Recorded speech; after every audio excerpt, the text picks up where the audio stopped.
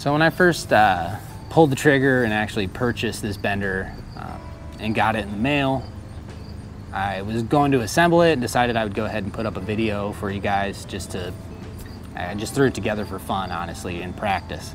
And it ended up being one of my most viewed videos. So I decided, since I'm installing this at the new shop here, I'm gonna go ahead and do a 1-year review video, or just another assembly installation video.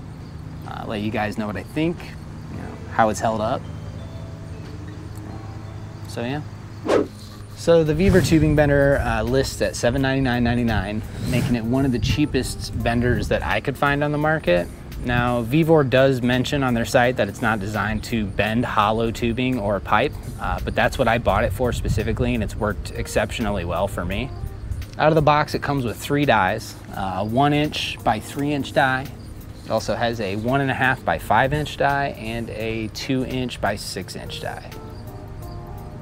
My review, essentially, pros list would just be, it works great for the price. It does exactly what I intended it to do. I haven't had any issues with it, really.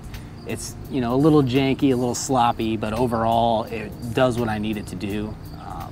So I'm happy with the purchase. Yeah, it's solid, it's cheap, it's functional.